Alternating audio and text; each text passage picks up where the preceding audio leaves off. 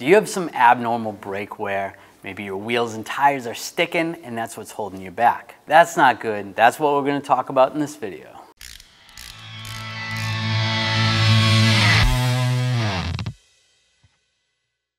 If you need any type of brake parts for your vehicle, you can get those at 1aauto.com. We want to take a look at the front brakes on this truck here. While you're driving it down the road, it seems like the brakes are dragging. Sometimes when you go to take off from a stop, the truck doesn't even move, so it seems like something's sticking. So let's check it out. We're going to raise the vehicle up so all the wheels are off the ground, and then we're going to pump the brake pedal. After that, we're going to go around and check all the wheels, see if they actually spin freely. That one barely moves. See, that one stays spinning. That's the way it should be. Rears are moving. Rears are a little sticky, but the major one is this front one. If your brakes are sticking, it could be the caliper itself, the pistons sticking in the caliper. Could be the brake pads sticking in the bracket, the slide pins that are in the caliper or in the bracket, or even the brake hose. There could be an obstruction in the brake hose, so it allows pressure to go in, but does not release the pressure. So we've got to check all of those out. I'm just going to take a pry bar and just pry the caliper.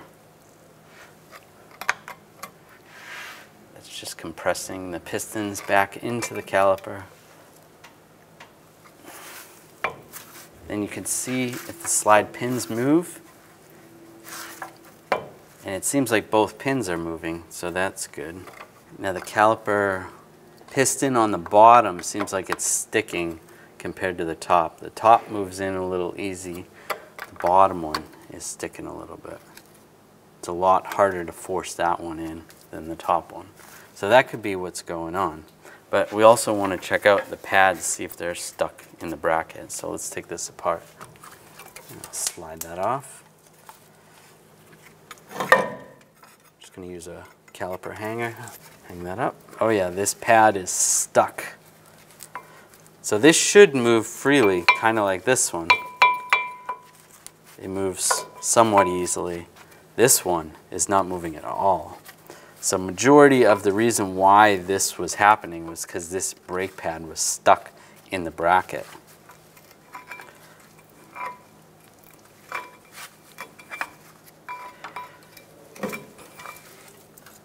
Pop that off. The other one comes off a lot easier. You can see how much more the inside one is worn than the outside one. This little indent here, that's normal. That's just the design of the brake pad.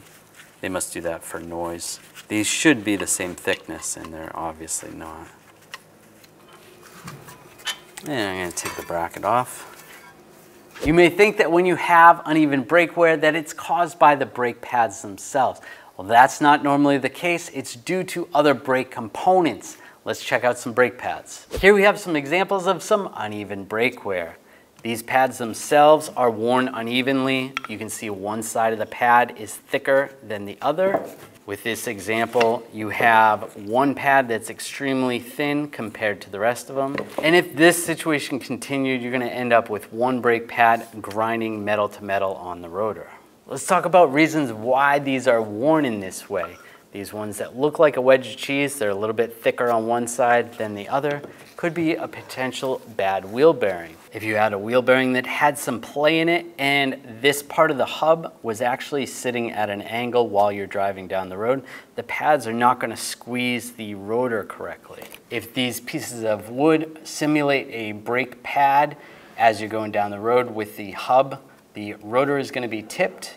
The pads are going to be pushing on the rotor in these locations. One side of the brake pad is going to wear at the top and one side of the brake pad is going to wear at the bottom. Now we're going to go over a couple examples of what you would see if you had a bad caliper. If one of these pistons happened to be stuck and only the other piston was working, you're going to have a similar to the last brake wear.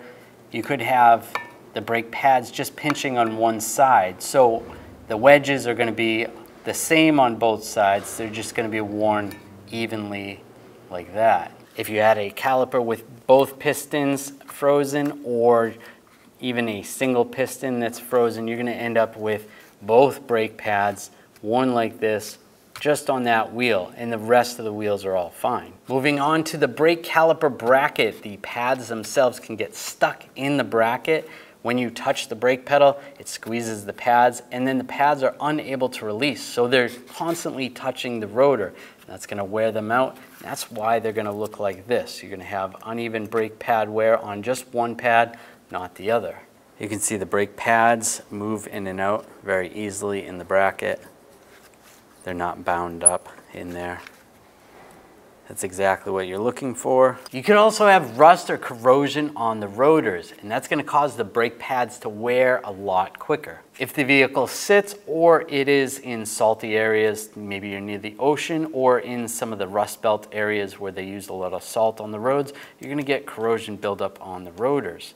Not driving the car frequently enough, or maybe someone even replaced just the brake pads and not the rotors. It's always a great idea when you're doing a brake job, replace the pads and the rotors. Very similar to the brake caliper bracket, the caliper slide pins could give you similar results if they fail.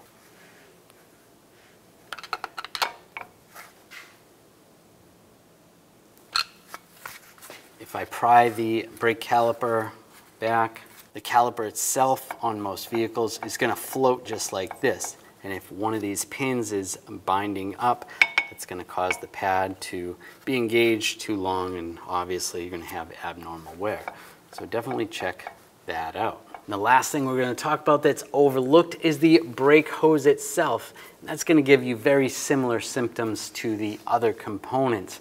The brakes will be engaged even after you release the brake pedal because fluid is not able to go back up into the master cylinder. If there's a clog in there, it's just going to hold it tight. There's going to be pressure down here holding the brakes attached.